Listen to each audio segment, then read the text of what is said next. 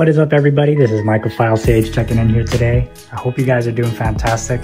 Thought I'd make a short video today for you guys. Recently, I've been getting a lot of questions from you guys about when you should case your truffles, your truffle producers, sclerotia producers, and also just in general about casing and what kind of surface conditions they like and that kind of thing. So in this video, I want to go over a few examples of how you can go about it. Now, certain species basically require you to case it as soon as it's pretty much colonized, right? As soon as the top is mostly colonized, you case it. Now, there's different strategies, of course. Some people case immediately before even the mycelium's showing up, basically when you spawn it to bulk, whereas other people will say, oh, you should do it as soon as, or maybe like 70% colonized, 80% colonized, and up kind of thing. I think, it really depends on what kind of a setup you have, and also depends on the technique. There's a lot of factors. So I'm just going to be talking about grass lovers for this one. If you guys have been watching my channel for any length of time now, or the last few months, then you will know that I have a lot of videos about truffle producers, sclerotia producers, right? And in a couple of them, I tell you guys that basically you can case them or you don't have to case them. If you just want truffles, you don't case them. And so this one is one tub that I did not case. And as you can see, there are just a ton of truffles showing up. This is a 215 spawn, so about a month old. And we have lots and lots of truffles coming up. Literally, right? So, with these guys, I actually intended to case them. I'm not going for truffles. I got tons, but I ran out of casing layer. So now I do have casing layer, but because I've had it going on for so long, I've decided not to case it. And I'm just gonna let it produce truffles for maybe another month, and then I'm going to harvest it. And after I harvest the truffles once, then I'm gonna put it back in the shoebox, and then I'm gonna case it once it's colonized, so that I'll try for fruits afterwards, to show you guys sort of an example of, a kind of strategy you can also take. Or you don't even have to case it. After you harvest it, then you could put it back in your tub and let it produce the second flush of truffles, if you will, and then you could harvest that after a month or two. So you could also keep these going for like 6 months also, I only misted this guy once. Well, if you're going for truffles, you don't need to go for, you don't need to have like good fruiting conditions, because you're not trying to fruit. You're trying to actually create sort of crappy conditions to sort of encourage them to produce some nice tasty truffles. And as you can see, there's metabolites popping up, which is completely normal for truffles, right? And yeah, pretty good surface conditions. People also asked me recently about what these like white fluffy stuff is, because they're getting it in their truffle jars and stuff. And for the most part, it's just mycelium. It's not mold, it's just mycelium. Sometimes they express themselves this way with the truffle producers. I see it often with bulk rather than in jars, but I've also seen it in jars as well. So not to worry about that. So yeah, I'm not going to be casing this guy. Now, on the other hand, I had to move this over here, but on the other hand, I have 2 tubs right now that were spawned on the 5th of March. So just exactly a week ago. And I was just about to case this before I made this video. I decided to make it. But these are also Florida grass lovers, like the one I showed you right now. And as you can see, because they're still young, they don't have really truffles coming up, right? Uncased, this is how they look. Although over there, there's definitely a truffle coming up there. They're starting to rip apart the substrate on the bottom there. You can see the crack,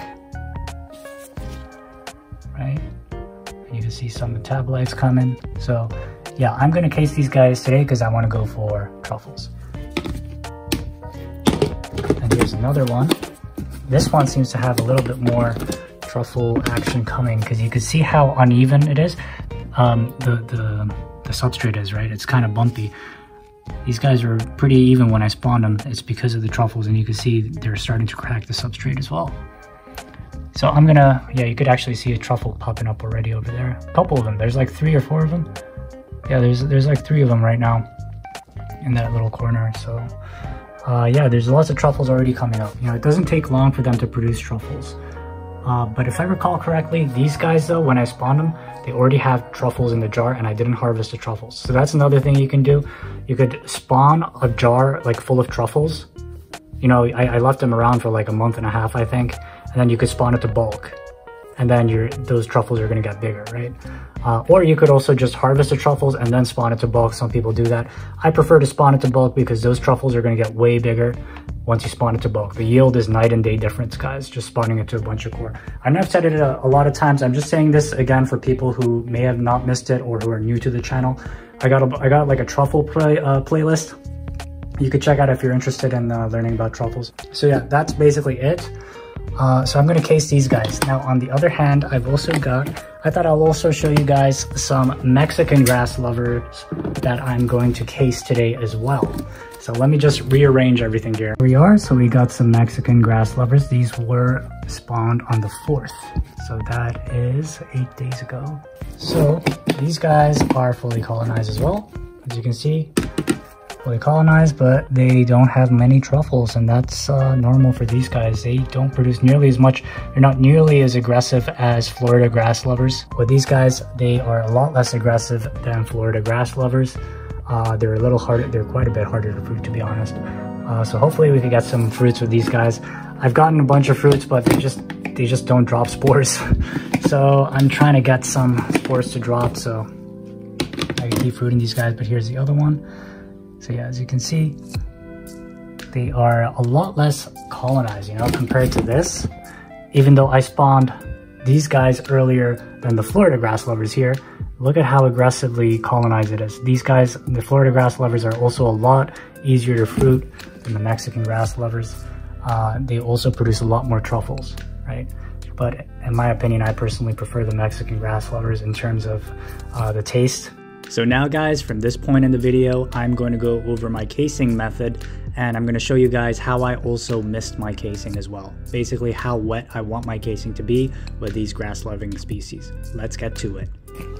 Alright guys, so I have started adding the casing to the Mexican grass lover tubs, and I like to put the casing material, in this case Jiffy Mix, inside a little bowl like this, so that rather than go straight from the jar into here, because this way I can sort of sift through, take out the sticks, and sort of make sure that everything is nice and smooth when I drop it on, no clumps basically. So that's just a little bit of advice there. And here, when I'm adding the casing, as you can see, the surface of the non-case, the substrate, right, like here, is fairly dry, and that's because I didn't mist this at all since spawning it to bulk, because there's no reason to. I want to actually make them sort of uncomfortable. I don't want them to be comfortable in this state. I want them to be comfortable after I put the casing, because that will promote fruiting, right? Which is sort of what happens in nature. They're sort of uncomfortable for a bit.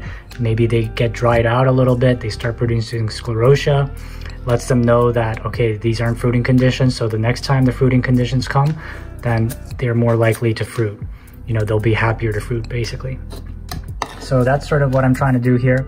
And also I don't mist the substrate before adding the casing layer on top. That's because I want them to be comfortable with the casing layer rather than comfortable in between the casing layer. What I'm trying to do here is essentially make the mycelium sort of move towards the casing and move towards fruiting, rather than be comfortable in between the casing. So once I put all the casing on here, I'll tell you guys how I like to smoothen things out. Alright guys, so I've basically sort of sprinkled a good amount of casing layer on the top, as you can see here, and all from the side. That's sort of how it looks like. So now at this point, as you can see, it's not all covered, and that's on purpose, because from here on out, I'm just going to sort of try to cover things up gently. You don't want to push it too much. You just want to gently put on the casing here. And you know, you should also break up the little clumps, because there still might be some clumps, especially if your casing layer is still fresh. Yeah. And for those of you who still don't really know what a casing layer is, or the difference between a casing layer and a top layer, I go over that. It's not just a core layer, guys. I know a lot of people like to refer to that as a casing. It's not a true casing. So I have a video on casing layers, so I'll put it in the description if you guys want to see. Anyway, so I'm going to go through this whole thing and I'll get back to you once I'm done.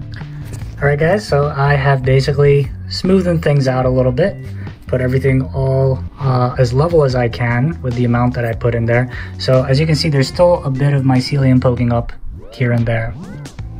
So what I'm going to do is I'm just going to loosely sort of cover it up a little bit, or just put a little bit of casing around it.